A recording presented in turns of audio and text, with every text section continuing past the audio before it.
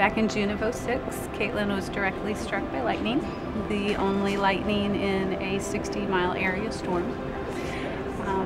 Odd and very traumatic, and she was fighting for her life.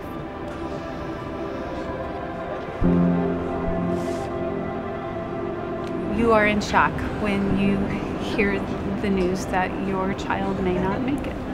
The burns were very severe, infection could be very prominent, and then as they're checking motor skills and brain activity, then they relate to you, your child may never walk or talk again. It has affected every aspect of her body, every movement, muscle, how you normally do things on a day-to-day basis, brushing your teeth, combing your hair, feeding herself, are all daily struggles for Katelyn.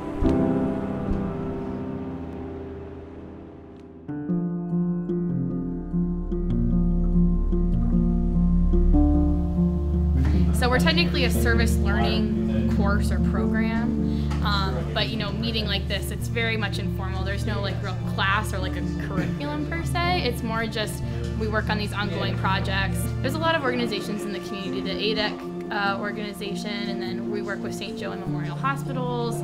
So it's always kind of whatever they bring to us is kind of what we work on.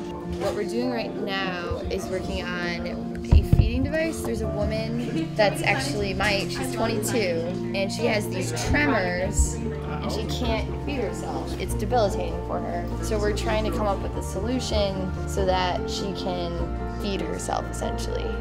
We're getting there. Yeah. It's hard to gauge because we still need to figure out if our client is gonna like our joystick. Otherwise we need to purchase a Bluetooth adapter so that we could let her use her iPad, which she already uses. What's kind of cool about the project is we have another prototype that is purely mechanical based, and it's something that her arm will sit in and she'll be able to like move it around. It has multiple degrees of freedom, so that's exciting. Everything becomes more difficult for our client when she extends her arms outward. And so what I wanted to do was create a system that allowed her to keep her hands as close to her body as possible. And so starting with that in mind, I knew that I needed to create some sort of extension, some sort of arm that was going to allow her to reach from her side where she's comfortable, where her arm is able to stay tucked in and stabilized, and kind of give her the extension that she needs with the device to get out to the food and then to bring that food back to her. And then that's when I started kind of coming up with iterations of this design. From my standpoint, I'm really, pushing the mechanical into things. I've had a lot of physical product development experience, and so I'm trying to put that to good use and see what I can come up with on that front.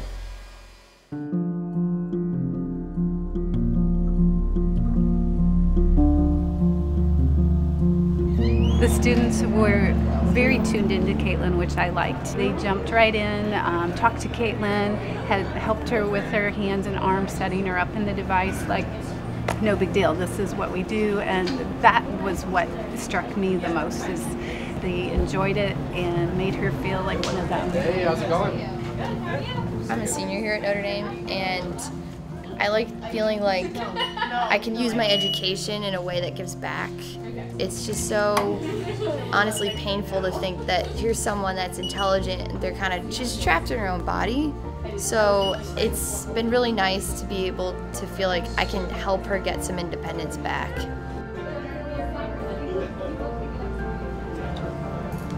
That's great. That's really good.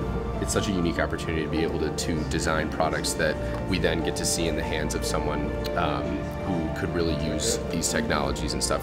To be able to do something that helps others, I think that's really where our motivation comes from. Yeah. Awesome. I feel like cantaloupe. Do you like cantaloupe? Is that a good one? Good. The joy of seeing Katelyn take a bite by herself is priceless. I'm Like it. little flip rotation, just hit speak. I'm so very happy right now.